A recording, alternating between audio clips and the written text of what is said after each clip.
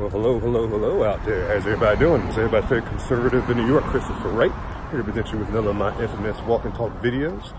Before I begin, I just want to thank everybody for all the concern about my recent fall. You know, I'm doing good, healing great, and everything's looking good. But with that said, just want to mention as well, I'll be in Washington, D.C. from the weekend of March 17th to the 19th for the WalkAway 1 year celebration. I was invited by Brendan Strock himself, and I will be there as one of the special VIP guests that you can meet and greet with. So, with that said, what today's walk and talk going to be about? It's going to be about, oh man, Venezuela. What is going on in Venezuela? Oh man, it's crazy. So, where do I begin? I'll begin with the president there, Nicolas Maduro, or something like that his name is. I'm bad with names, I'm sure I pronounced it wrong, but as you guys know, he was the president of Venezuela who got re-elected last year, and it was under weird circumstances. A lot of people said he cheated his way through. He got about 67% of the popular vote, and a lot of his competition was either chased out of the country or put in jail. So he obviously isn't somebody that you can, trust at all. And, his guy's, he's a scumbag. A lot of world leaders, including our president, pretty much backed away from him and didn't want to show support after he won the election, because he knows it was all, BS pretty much. So anyways, this guy got elected, 67% of the vote, and he moved the election date even up 7 months. On his own, he moved it up and just did a lot of things that are very suspect to get into office. And now that he's in office, pushing socialism, I remember, this guy, when he was still running, when Venezuela was really started going through a lot of the problems through the socialism, people were, eating each other's dogs and all this crazy stuff. He pretty much came out and went to a Salt Bay's restaurant. He's a famous chef around the world. I've been there before in New York, but Salt Bay himself came to his restaurant and was, giving him top class meals and everything like that. And his citizens were out in the streets starving, man, killing, robbing, stealing for food, eating each other's pets, just crazy stuff, man. And this is what socialism always brings. And this guy was just peddling it like a drug dealer, man. It was horrible. And also, if you look at the history of Venezuela, especially when it comes to the Democratic Party in this country, they always were big fans of Venezuela and what they were doing.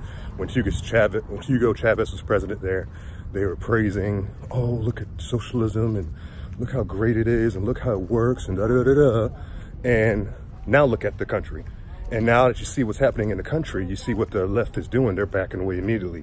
You see the mainstream media, the MSNBCs, the CNNs, they're not talking about what's going on in Venezuela too much.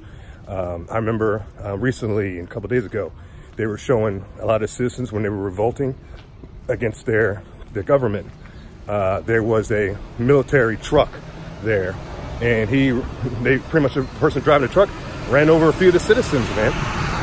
And as soon as they ran them over, man, MSNBC cut away and said, oh no, we don't have to see that, yada, yada, yada. Yeah, I bet we don't have to see that, because you guys don't want to let the public see what happens when you bring socialism to a country. Ends up with the citizens the ones getting punished every single time. So, and you look at the people in this country who are still peddling it or trying to peddle it, even to this day, the Alexandria Ocasio-Cortez or Ocasio-Cortez, and the Bernie Sanders of the world, they're trying to push it like it's, this new great form of government, like, oh man, this is the new fun thing. And you got these young kids out here marching the streets promoting it, and then look what it's doing to countries that are actually, implementing it. That's what you gotta look at, man. Not what the mainstream media says, not what these crazy politicians say. Just look, go turn your TV on or go to YouTube and look what's going on in Venezuela right now.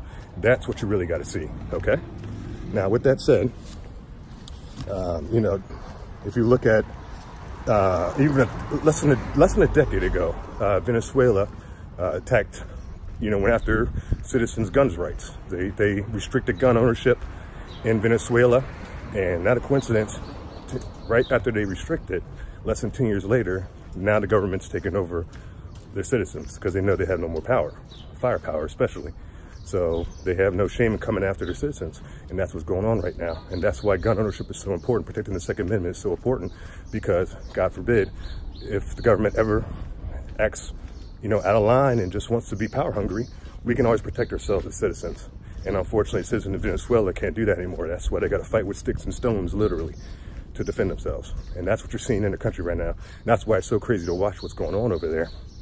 And I mean, if you look at socialism history, just in the world history terms, I mean, you had Soviet Union, you had East Germany, North Korea, now Venezuela, and look how those countries ended up.